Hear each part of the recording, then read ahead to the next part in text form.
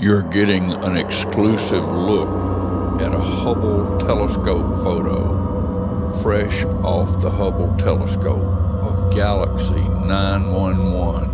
a billion light years from Earth.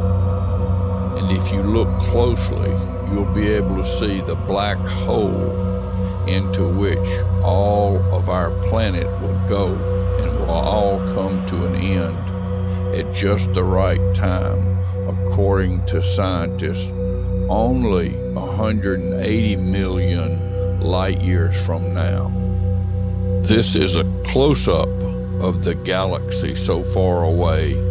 and if you'll notice, the arrow points to the black hole,